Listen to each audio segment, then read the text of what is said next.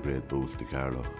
Because of the year that's in it, 2016, and it's a historic year for our country and our nation, it was great for Carlow to host it as a small county. You know, a lot of work goes into it, and it does give you a huge profile. I enjoyed it. It shows the value of Congress, and it's important to say there's also a social dimension.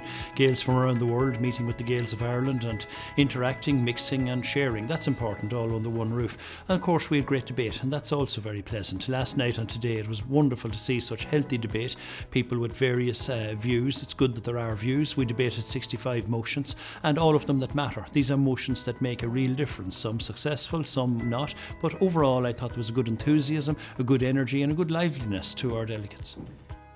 Well, I was particularly pleased that we passed the motions relating to burnout. It will add a lot to going along the way to relieve the stress on young players, and the motion reducing to the underage grades to under 20 and to under 17. I was very pleased to see those motions passed. I think they're significant, and it was also good to see that the motion from Dublin was defeated. I thought that the broadcasting rights negotiations for the GAA, there should be trust in the GAA. We should trust our management, we should trust our Senatorial Council. They've guided the association well for over 130 years, and I think tying negotiators' hands behind their backs is not a good idea. I was pleased to see that, and so there was a lot of very positive developments. The introduction of the mark is a significant change. I think it will be exciting, and people will look forward to seeing how that works out, and you have to try these issues. So a lot of good events happened at Congress. I was both pleased and I was also a bit annoyed, I have to say, also at some elements of the motions. I was pleased that a lot of speakers all spoke about clubs, speakers for and speakers against. They did all highlight that they were thinking about the clubs.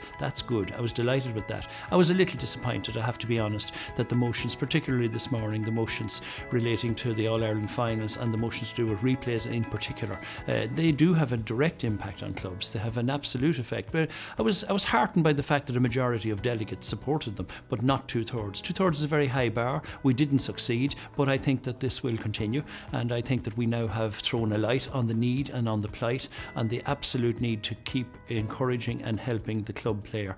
We didn't succeed with those motions. I am disappointed about that, but I am energised by the fact that, as I say, even those who opposed those motions did speak about the need to protect the club player and the club player fixtures, but we'll keep at it.